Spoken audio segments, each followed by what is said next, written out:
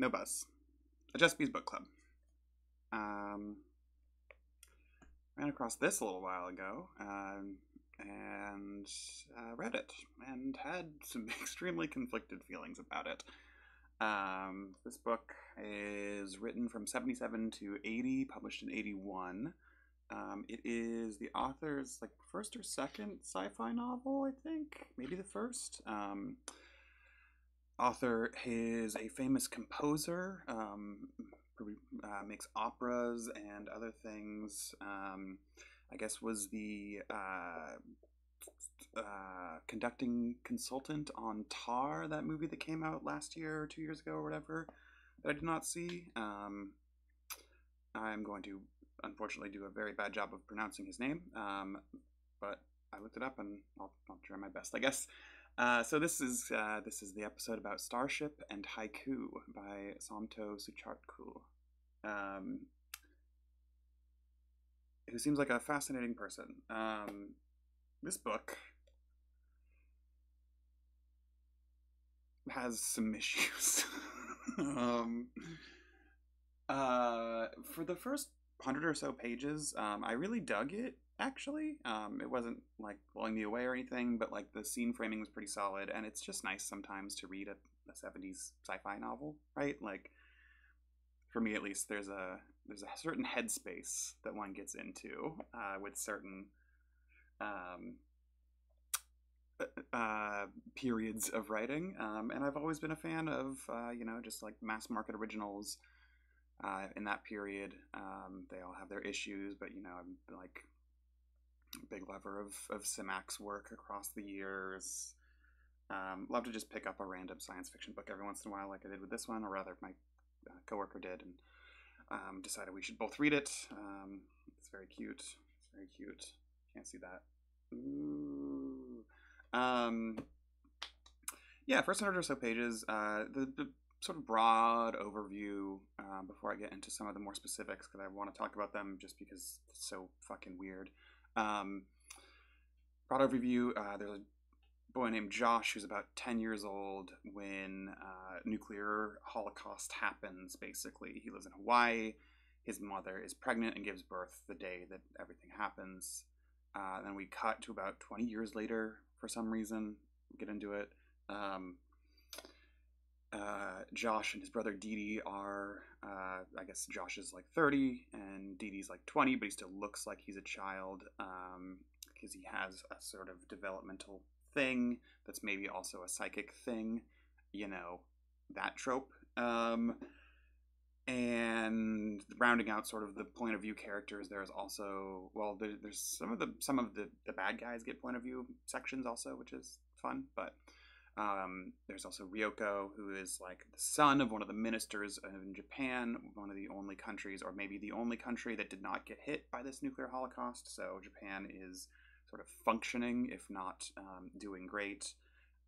So the book takes place in like 2022, 2023, which is fun. Got a lot of things wrong. Didn't get wrong that there would be a plague going around this year. That's fun. Whatever. Yeah, and the sort of bits where, Josh is living in Hawaii, the beaches have all been turned into mats of glass. There's a lot of people who are having, kids born with disabilities or mutations, sort of in the parlance. I don't, what they call them, stranges, I think. And so Josh is like involved in caretaking them. And then like Ryoko goes by and they meet each other and there's like a sort of thing. There's precogs in this. Sorry, the word prex shows up, and immediately I was like, that's short for precognitive, because this is a 1970s, early 80s science fiction novel, and that's sort of what I mean when I was just like, yeah, of course, this is we are we are simmering in our stew of tropes, and I enjoy the aroma. It gets a little dicey, and so I'm going to talk about some things from this 1991 novel. Here's the thing, okay. read the. This is the thing that convinced me to read this. Just above the author is a little thing that says, "In the nuclear void of the 21st century, man despaired until the whales began to sing." So yeah, and you can't really. I mean, you can see the cover. There's like a weird space whale thing and behind a starship. The whales aren't space whales; they're just regular whales. It just turns out the whales in our world have a number of things about them. They can see at the atomic level, basically. They can see sort of all things. They are enlightened in some ways, and they are also extremely driven toward the beautiful death. And here's where some stuff gets kind of weird and, frankly, uncomfortable to me, because, like said, Josh is of Japanese descent, though he's born in Hawaii. Ryoko, obviously, a Japanese person. Much of this book takes place in Japan. Sort of the big reveal about 100 pages or so in is that the Japanese people were born because whales dreamed an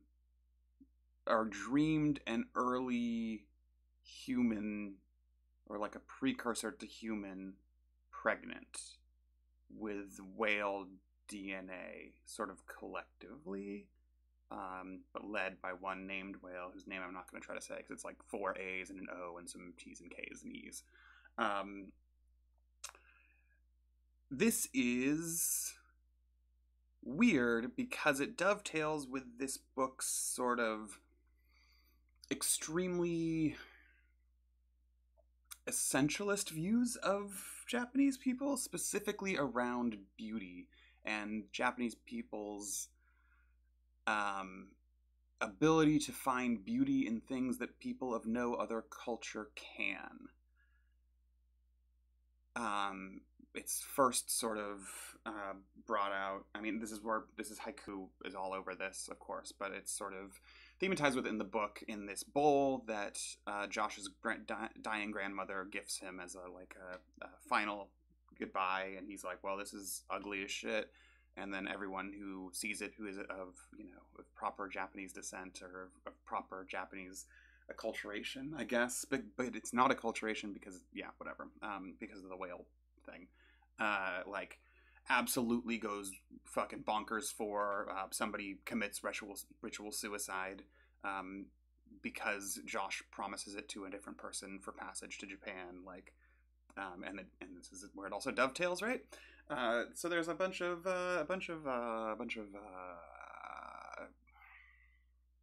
there's a bunch made about the beautiful death and specifically Japanese people's inherent question mark. I don't think there's really a question mark given the what's happening in this book, but question mark sort of predilection towards the beautiful death, towards suicide, and the whole sort of structure of the book from that point on is these 3 ministers sort of took over Japan after everything happened, and they are sort of intentionally guiding people to commit suicide because of it being the end of the world or whatever. And this gets sort of taken up, right? We read the back at this point. It was an ancient, heartbreaking tale that moved the survivors of the Millennial War to revive an honored ritual. But a self-appointed Death Lord, a man gone mad in the wake of chaos, vowed to create a living haiku with an exquisite final last line: the end of human life. Only one chance remains for those who listen to the music of Earth's great whales. They must honor the spirit of their ancestors and flee the planet before they are crushed by the grim, poetic, terrible vision of the Death Lord. The Death Lord doesn't get named until 3/4 of the way through this book, also, and then it's presented as though it's going to be a big reveal at the end, oh, who could it be? But it's extremely obvious from how things have played out ahead of time, to the point where it seems like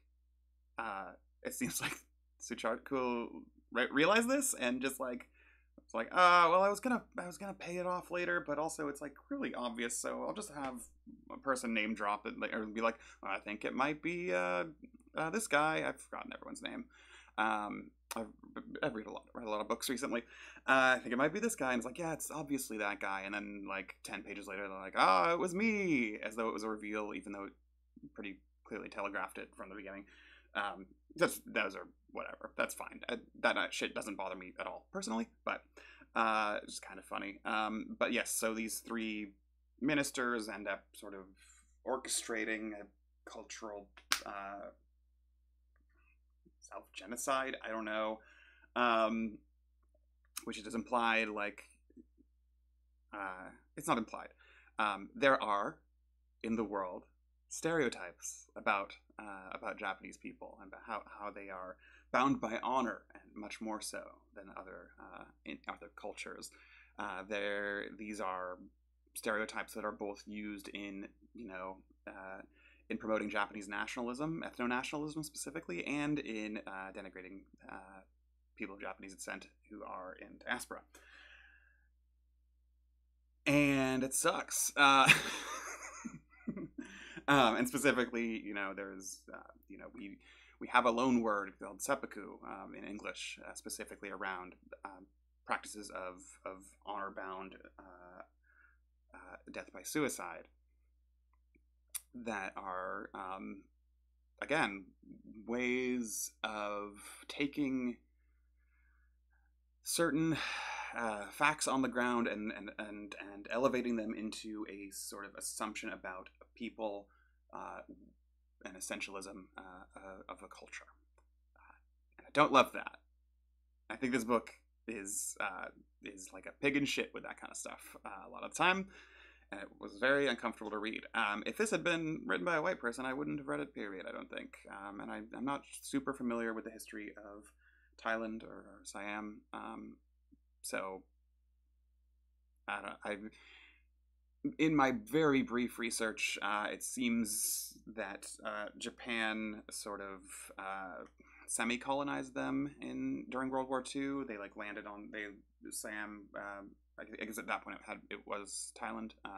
Thailand was sort of neutral, but then Japan came in and they sort of had a constitutional monarchy. So there was a sort of cult around personality around the king. Seemed sort of amenable to fascism, but also, like, I guess the U.S. sort of declared that they were not going to declare war on Thailand because they considered them a puppet state of the Japanese Empire. So complicated history that I'm not familiar with, but not familiar with enough to speak on it any more than that, I suppose I should say. Which isn't to say I endorse any of those things. I don't endorse the United States in anything it does. But yeah, I guess the long and short of it is, like, I like goofy science fiction that swings real big. And sometimes the swings end up, reproducing ideas about certain peoples, and to make it sort of clear, right? I've just been reading like Muryu, who's a oh gosh, I've forgotten the word. Zainichi Korean.